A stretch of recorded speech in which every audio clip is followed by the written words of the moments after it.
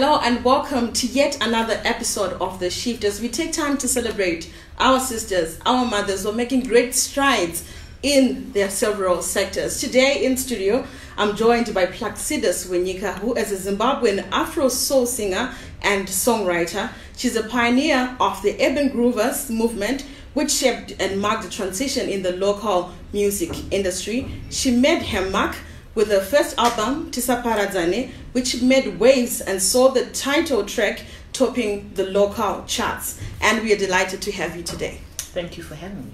It is our priority to celebrate women who are pacesetters to other women in Zimbabwe, in Africa, and the world at large. And we are quite humbled to have you today. So maybe as we start, people see you singing, maybe on social media or back in the 2000s. Can you just briefly tell us, who is Plaxedes? I am a multifaceted individual. That's why I always like to let people know. I'm a mom, I'm a daughter, I am an economist, I am an entrepreneur, I am someone created to inspire people, especially with positivity. I love women, I love empowering women, and just generally spreading good vibes. That is who I am. I really enjoy or celebrate what you spoke about inspiring women. But before we go to that, can you just briefly tell us, how did you end up being in music? I've always had a passion for music growing up, so it might sound silly, but for all those who happen to come across this in their young daughters and they find themselves loving music, singing in front of the mirror, imagining themselves as stars, it's an inborn thing. So I think it just started when I was young. I would look at these artists, I'd listen to music, and I'd want to sing the way they were singing, you know. So I grew up on influences of your Dolly Partons, your Whitney Houstons, and those ladies were quite soulful and had music that just moved you. So I think they had a great impact on how I ended up singing like soulful music that I sing today. So I grew up loving music. I went to high school. I was in a choir. That helped groom the talent and kept me singing. And then once I got to university, I still wanted to pursue music, but I didn't actually find people who were doing music at the time. So I ended up doing rap. Yes, girl, yeah. Really? Yeah, so that's actually how I started. So as I was rapping, I eventually met this young lady who was called Pusha Masose. She was like, you know what, there's a studio recording people, you sound good, you need to go there. I'm like, really, for free? I'm going. So when I went there, I met Mr. Delane Makalima. And when I met him, he's like, okay, do your thing. So I went in as a rapper. I like worked on my bars. And once I was there, he's like, okay, I like the rap, but can you sing some more? I was like, I will sing because I love singing.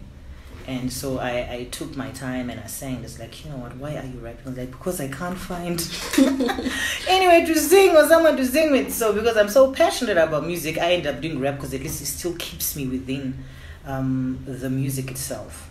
And so we then just started working together, and all the rest is history. I recorded my first album and we're here. Just to acknowledge that when you started, this was a male-dominated industry. Mm-hmm. How did you fit in as a woman? Because there are a lot of industries that people talk about. They say men are not comfortable working with women, men are intimidated by women sitting on boards or sitting on tables with them. Can you just share with us your journey, you know, starting to rape or starting to sing where men are dominating in that industry? In all honesty, like to be really honest, I was pretty blessed because we were all girls in our family, and my dad always just told me that, listen, there's nothing a man can do that you can't. I think because he was a man and he knew as a woman it's going to be tough. He just raised us as tough. My dad was an army officer, so we were tough like that. And so it never occurred to me that I can't do anything or this is male dominated. I believed in who I was and what I was doing. And I believe that the struggles I faced as an artist were the same that with the Royal race were facing them, or it's the same challenge. It's nothing to do with my sex. So it was always a mindset that I had. So I never really noticed, to be really honest. as I was getting into music that, oh my God, there's women and there's men. It's only when I had interviews like this where people ask me, so what's the difference? And I'm not saying there aren't things. Let me put it clearly. There aren't things that when you look back, like, oh, okay, so I guess some things, because when you're a woman, you obviously, might be disadvantaged in such a manner. But do you care to share some of these things? Because there are young women who want also to get into your industry, and they might be, I don't want to get there. Can you just share with us some of these things? Okay. I think for me, what I observed is if you do like soulful music like me, like laid back, it is kind of hard to constantly have shows, and you find that in our country. But I think it's just a general situation in terms of places to go and perform at, because you find most people, especially back in the day, you'd be performing at bars. So it means you have to be ready to do that. Because the very first show I think that I did, I was in what's this place, I'm not forgetting, it was a popular sports bar, but at the end of the day, you should understand that it's work. It just is work. It didn't click to me then that, oh my word, I'm in a bar. Because for me, it's like, this is my chance. I'm just, doing my thing. So you have to be open-minded and just understand that art is art. And I guess for young women, I'd want them to also be aware of the fact that but this one I think is just a general thing for women, not necessarily for women in the arts only. In any environment as a woman, because of our nature, because of how we're built, we are the ones who carry pregnancies. And we are the ones who tend to take more care of our offspring. You'll find that sometimes it can sort of take you back in your career, because some people prefer at times when they have kids to become stay-at-home moms and raise their kids and then go back to work, whether you're in corporate or you're not.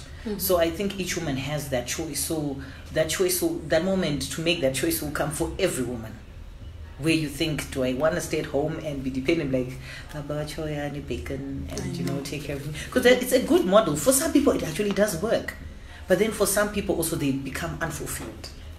So I think when they're going into it or currently are in music, they need to keep that at the back of their minds. So those are things that then happen, but I believe that your talent really doesn't fade. If you really want to do a comeback, you can come back, because the talent's always been there. No one can take that away from you. So I think for women that are coming up, that's something very important, especially if you're going to be music, and to just grow a thick skin generally. Because people always have opinions. They think you should be slim, or you should be this, or you're not shaking it enough, or you're shaking it too much. So trying to just get that balance is always tricky. But I would, say, be yourself. Be confident in your gifts, and you are you for a reason. So do you. The world will catch up. They will catch up and they will love. And they must always remember this. You can't be everything to everyone.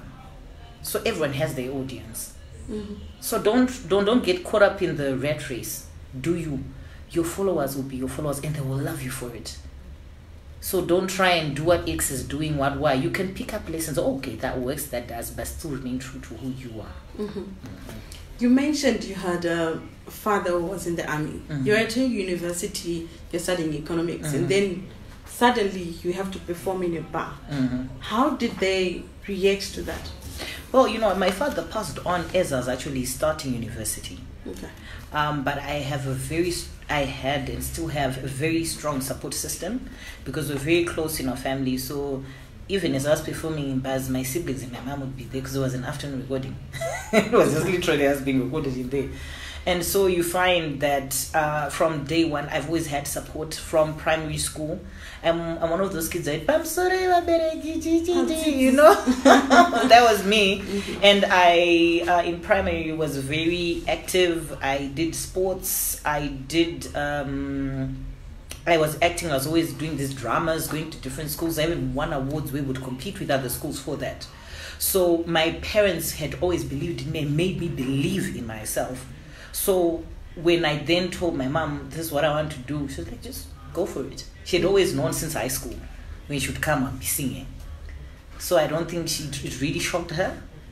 Yeah, they were like, okay, let's go for it. Let's see. But I'm not sure about my dad if he had been alive. I don't know, it could have been a different story.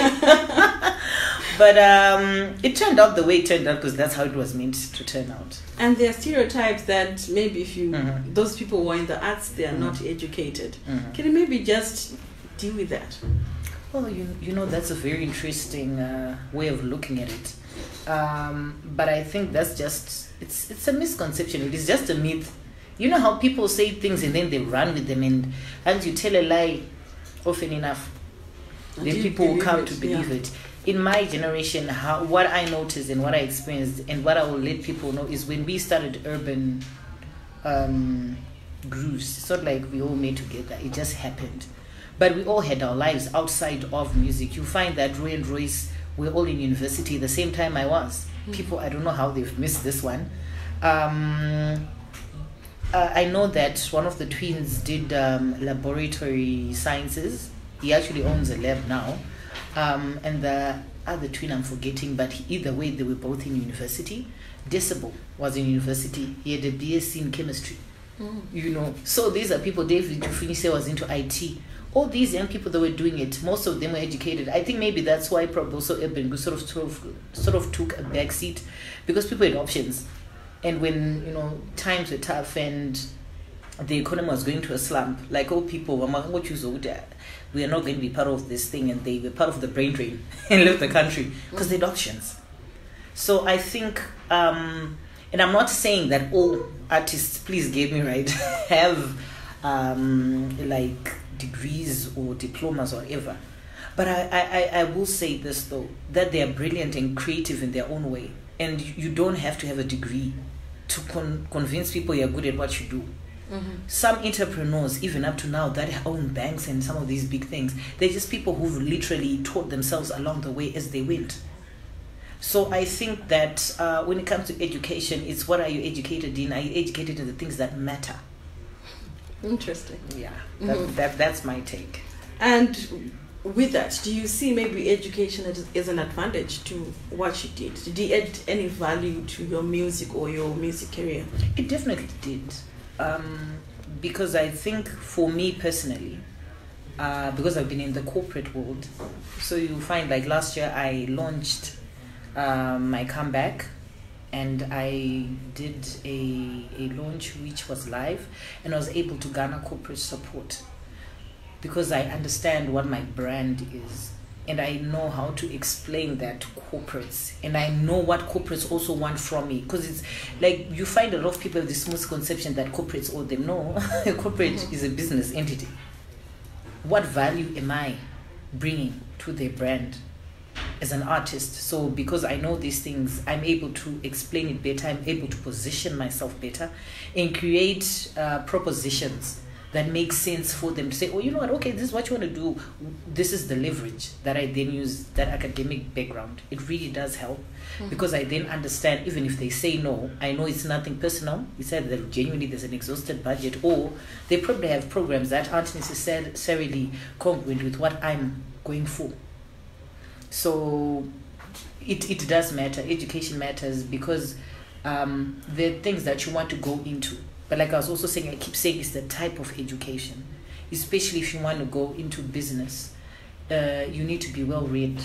You need to be well spoken, have that confidence that when you meet people, you actually can say things in front of people and it makes sense.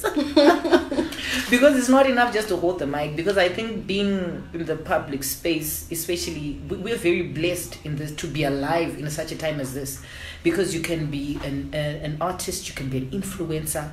You know, you can inspire people with your stories. You just need to know how to package it. You need to know how to get in touch with your core audience, which still goes back to what I was saying. You are not for everyone. And once you understand that, is actually strength and not a weakness. Let's do a flashback. You are in that studio where you did a rap performance and then they said, sing. What then happened after that? I then started recording. We literally would go to the studio every day and we started writing. And the first time I performed, I recorded anything that was ever heard was on David Jifuni's Esquire. One day I was at the studio, Delani had recorded the song with David, and they didn't have anyone. I happened to come from college that day. I was like, let me go hang at the studio. And it's like, hey, yo, Plex, do you know this song? I'm like, yeah, I do. It's quiet. It's like, okay, go into the booth. Like, okay, quiet. And next thing I know is people are waking up to the voice, to my voice every single morning. You know, on most of the radio stations, they'll play that is like at 6 o'clock. So you know that's life. That's the amazing thing about like taking a chance when you see opportunity and walking and living in your strength. How did that make you feel? You know, listening to your voice every morning and people singing along to your song. It's the most beautiful feeling. It's so fulfilling because sometimes you don't know what you're creating can be that powerful. And when like my entire album then came out and people are singing line for line and people are telling, you know, we're writing lyrics, you know, in school because of you, and you meet people. Like for me, this is like the 20th anniversary actually of me actually going into music and being officially on air. And up to now, I still have people who tell you Tisabaradzen is my jam. It was Wadarire, you know, when I was in grade 5, or when, you know, this is the one I used when I cheated with my girlfriend. Like, I'm sorry, man, take me back. Or people will be like, you know, that's our wedding song. That's just such a blessing to have created music. Even the other albums I've released, and people will keep telling you, you know, that music moves us. Because for me, I think it's not just about making people dance. That's really nice. But at the end of the day, when someone can sit down and listen and you touch a special part in their soul, in their heart, that they trick the memories of their life with it, I think it's invaluable. And you are an Afro soul singer. How did you end up singing that? You know, you said you were a rap singer initially, and then you got to be where you are and sing what you're singing. Did anyone inspire you to choose that kind of a genre? Not really. I've always been soulful. Remember when I was doing rap, because I didn't have any way to sing. But when I sang, generally, even I would always win, by the way. But seriously though, what I find is by nature that is who as you grow older, you sort of get to understand yourself. I believe that's just my calling in life. I'm very soulful, and generally the things I tend to do very well at is when I'm talking to people, I'm inspiring people, whether it's actually just when talking one-on-one like this, you know, and even when I write, even the music I generally listen to, it's very positive things. And so, you know, the word of God says, you speak what your heart is full of. And so because that's what's full in my heart, and the kind what I feel, it's what tends to come out on. And I was, like I said earlier, I was raised on country music. I mean, country music is deep. Like, you can talk about anything, you know. There's songs about, there's this song called You Picked a Fine, it's called Lucy, I think, or Lucille, I don't know. But it has lyrics that say, you picked a fine time to leave me, Lucille. 5 hungry children, what, you know. And when you're a young kid and you're listening to this and it's sipping in, you're listening to your Don Williams, I Believe in Love, etc. So, for me, it really had a strong, like, bearing on how I took the world. Not say I only listen to country, please. I would also listen to the radio, whatever else was playing. But generally, I gravitated towards your slow, mellow stuff. We're going to take a short break. Stay tuned.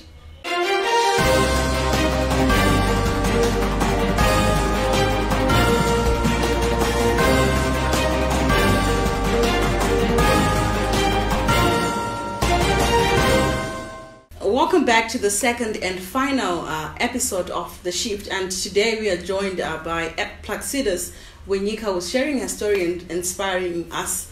And before we went for the break, you were sharing your journey, but you took a break and you came back.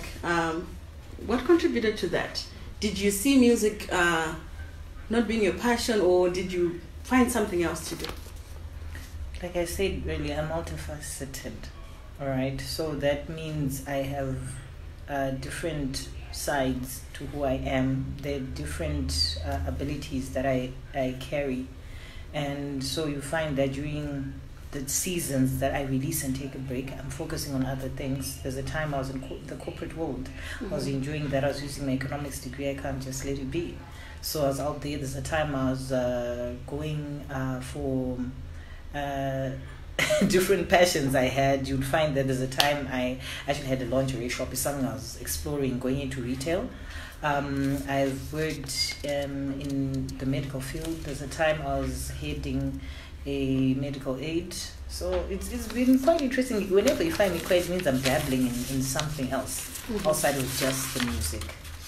And I believe that also music is inspired. Sometimes you have other things that you have going on and just you don't feel like being in that space. At least for me, that's how it works. Then there are times I'm like, okay, I really feel inspired. I feel like writing. And so I then write and go into the studio and do my thing. And I think as we discuss, we need to talk about stereotypes that are in all environments. There are stereotypes that women in music, there's a lot of violation of women's rights. Or in politics, there is violation of women's rights as well. Have you felt such in your case? Unfortunately, maybe for those who wanted me to run with that narrative, I can't relate to it. I haven't been in such a situation, but it doesn't mean probably that other people don't experience it, but I haven't, in all honesty, because for me it's always been about the talent. And sometimes I always say to people also as women, we can't play victim at times. We have to just own that some things are probably just hard for everyone. So you find that sometimes people will be like, oh, you know what, I'm not getting called for gigs because I'm a woman. No, sometimes you have to go back at the drawing board and see, is your song a hit? Because if your song is a hit, people are going to want to see you. People are going to want to just pay you because you can then negotiate. But then what sometimes happens is you're not yet ready. So instead of people working on their craft, people probably think that, you know what, if I go and beg a promoter, if I use my feminine wiles, or if I try. So when you go there from a place of desperation, you put yourself in a place where you can't negotiate for your worth because you're not yet ready. So I always say this even to artists who, whether you're male or you're female, that at some point when you're coming up, you do free gigs and it's not someone taking advantage of you. It's you trying to put yourself in front of the audience. But you have to be smart about how it is you're doing it. So there's always that need for balance. But I actually think that women are really doing well. You have artists like Tammy, your Amara Browns, your women who do jazz. I mean, all these different women are doing so well. So for me, to say we're looking for a seat at the table, I don't think it's valid, not in this day and age. What we're saying is we need to show up at the table and show how brilliant we are and own the game.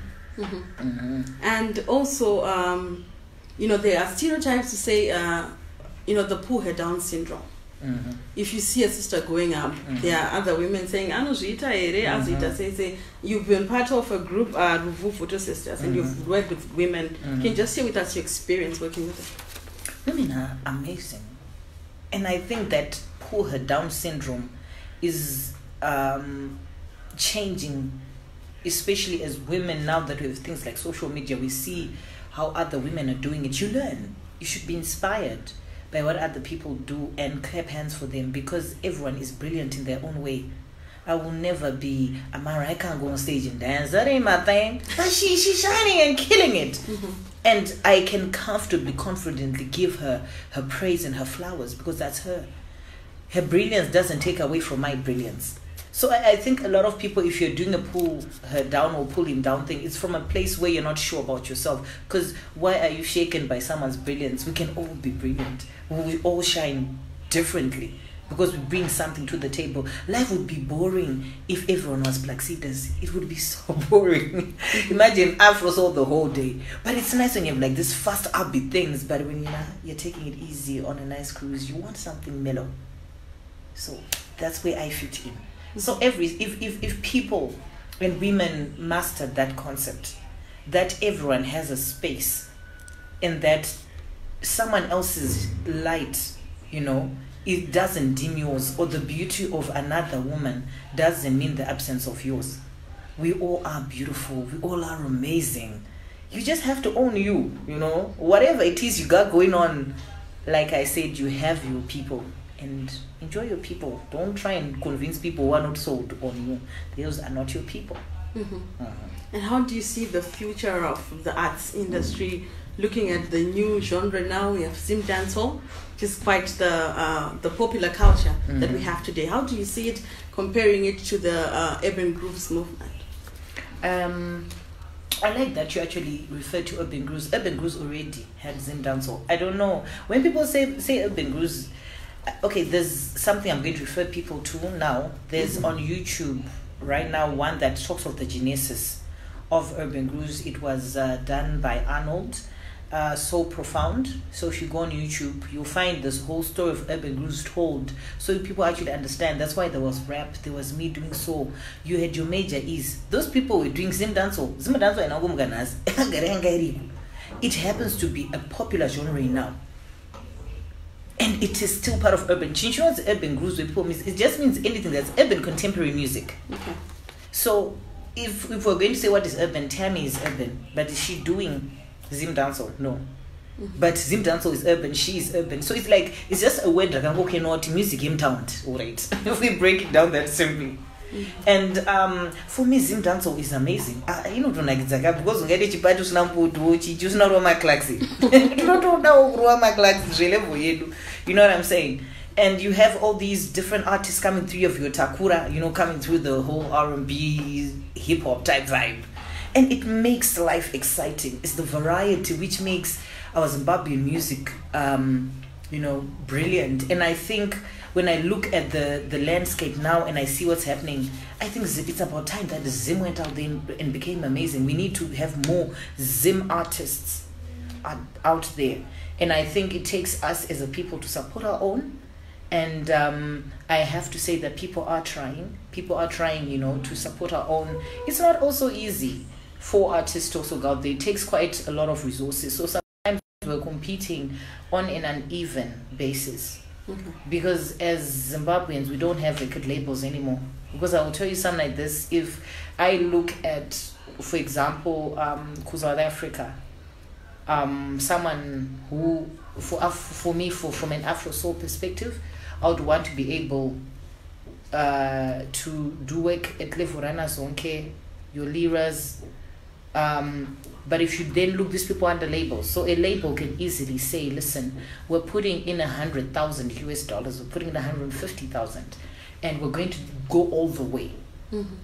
Now here, who's going to give me 100,000, 150,000 to go all the way? That's why you can go everywhere in the world and do amazing things, because these people are signed up to your Sonys, and it's the way it is, but it doesn't stop us from doing the best we can with what we have. So we ought to celebrate where we are and keep aiming, because for me, I have those dreams. I am going to eventually get there. I need to get my sound out there and show that Zim has Zim soul. Yeah. In your journey as an artist, did you face any challenges which you can share with us? And you can share with other young women who are also in the industry and they think maybe it's just going to be a cruise, they're going to start singing today and then they're going to be popular tomorrow. And, you know, just share with us some of the down moments that you faced in your journey. I think initially when we're starting, they just have to learn to read contracts. Read your contracts and understand what they mean. Read the expectations of someone who engages you for a show. Let it be clear. Because sometimes, you know, when we started Tengas, you might know it's a given. Accommodation, or I'm going to be in such and such a place. And then you get there and it's not what you want. So those are some of the things we learned. Just read your contracts, make sure it's clear, and don't do shows without people paying you. Because people are like, oh, you know what, I'm going to give you half, then after the show. There's no after the show. Before you go on stage, give me all my money. This is not a partnership. So if you do a loss, I don't want to hear stories about sister Mangona with a lot, you know, Yeah. Because it's not like if the person makes extra profit, they're going to give you the money anyway. It's their gamble, you know. So those are things I would say for women artists and all upcoming artists. Just be smart about that one. And also when it comes to contracts, because there's some contracts that you look at that people are signing, like why should someone have the right to use your song that you created for eternity? There's nothing like that. You should have limits to how much people can use your brand or even your persona, your pictures, etc. People give away rights. How do you know tomorrow you're not going to be the biggest star? And then that person starts making money off you for free. So you've got to always just make sure you have, and if they're an upcoming artist, I would suggest they also join organizations like Zumura. They really are good. They have these workshops where you're taught, okay, this is what happens, and if you have a fight, you can have an organization that can pick up that battle for you. So I think for me, those are some of the things that I'm like, keep an eye out there, make sure you're safe. You have a new album, Phoenix Rising. Let's just share with us, what are you communicating in that whole album? For me, Phoenix Rising was an album that I felt inspired to write from a perspective of a grown, sexy woman, period. Like, I turned 40, I feel like I'm so comfortable in my own skin. I own who I am, I love who I am, and I'm loving life. And I wanted to express that. And I realized no one was quite saying that, because it's almost as if when you're 40, you should just gotta be like, oh, quiet and all sad. And that is such a lie. How many beautiful, hot, amazing, kind, fearless, successful women do we have? And who is telling their story and their narrative? And not just the women, but even the men themselves. They're doing these great things, but no one is singing to them or for them or telling their stories in music and things that they relate to. And so for me, I felt like as I'm coming back, I want a different story.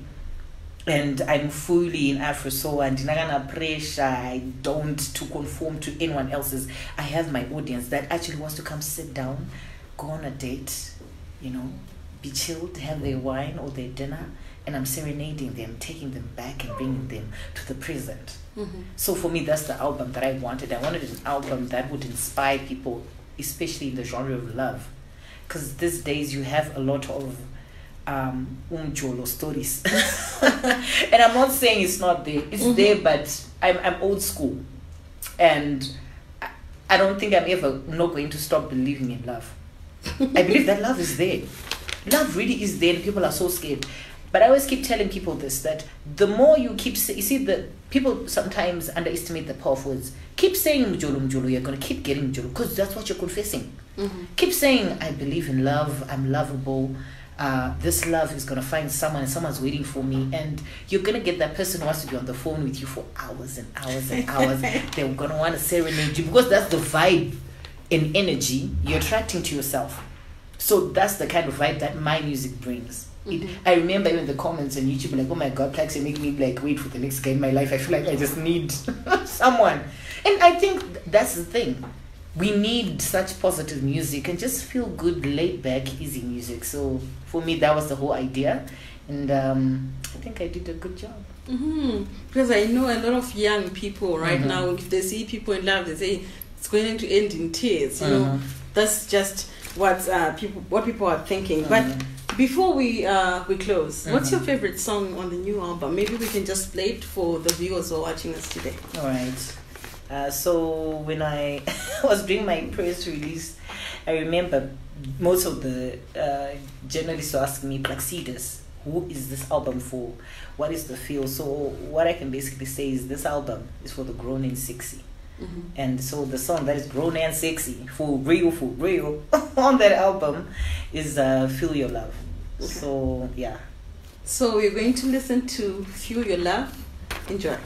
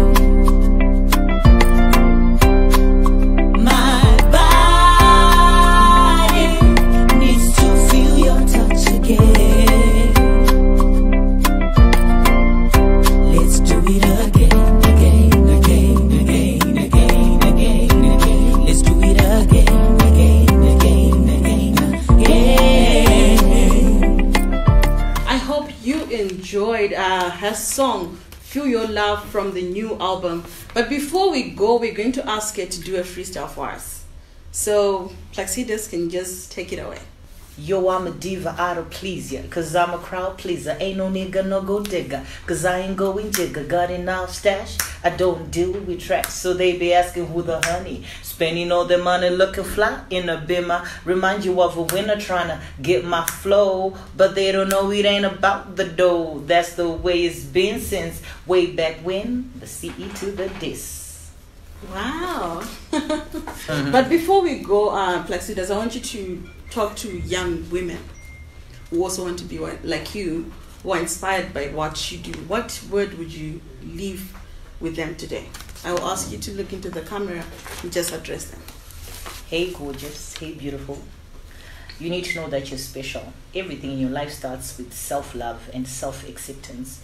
You are yourself, you're not like anyone else. So whether you're skinny, you're slim, you're curvy, extra curvy, you've got dimples, a smile, short hair, long hair, whatever it is, that's who you are. And so own it, own your power, own your gifts, love yourself and own yourself, and go after your dreams, chase after them. They're going to be obstacles, but everyone faces them. Just remember that. Champions aren't there because they happen to be lucky. They happen to be champions because they went through that and they overcame. So believe in yourself, and always, always, queen, hold your head high. Mwah. Thank you so much, Plaxedes, for coming through to the program. And I hope that all our viewers, young, old, who are listening to us, were really inspired by her story. Till next time, it's a good afternoon from me, Wenyika, and the crew behind the scenes.